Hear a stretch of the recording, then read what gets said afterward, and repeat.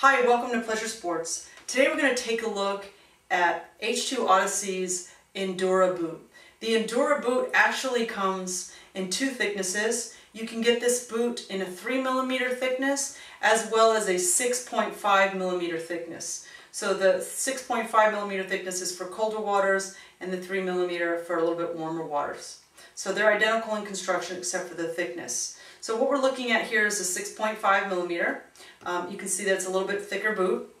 Some of the great features of this boot is a toe protector and a heel protector.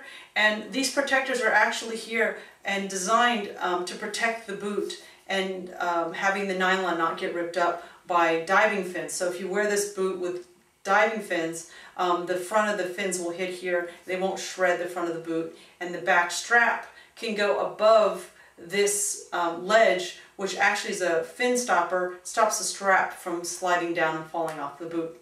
On the bottom of the sole, it's a nice non-skid sole.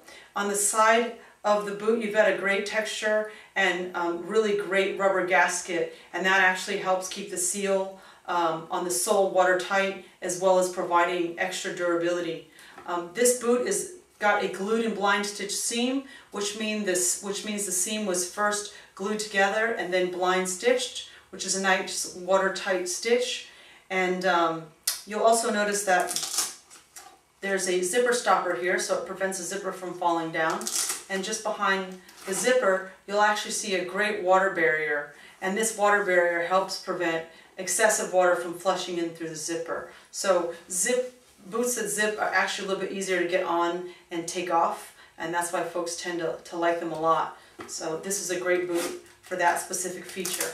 So you can see more information on the H2Odyssey Endura boot at pleasuresports.com, and don't forget that it comes in a 3mm as well as a 6.5mm.